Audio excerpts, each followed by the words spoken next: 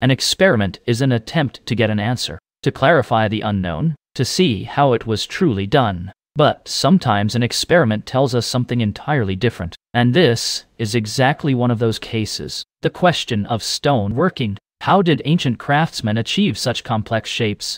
It's not only curious tourists who ask this question. Researchers do as well. At the end of the last century, Stella Nair created an internal trahedral angle in andesite. Later, in 2018, Olga Vidovina repeated this experiment in granite. Stone tools. About 40 hours of work. The geometry is achievable, but the important part lies elsewhere. Take a closer look at the surface with cut marks in Ollantaytambo. We see two perpendicular cuts. Remove the stone between them, and a clean internal angle appears. The same principle can be seen in ancient Egyptian hieroglyphs carved into stone, and on the mysterious blocks of Tiwanaku with their rows of holes. This is not simple chiseling, not random breaking. The stone was cut, but with what? If they could make such cuts, maybe there were tools of a different level, perhaps even bronze tools with fixed abrasive. Yet experiments keep trying to prove the opposite. Again and again, ancient craftsmen are placed in conditions as if they were primitive savages. But the marks on the stone whisper another story, a far more complex one, and a much more intriguing one.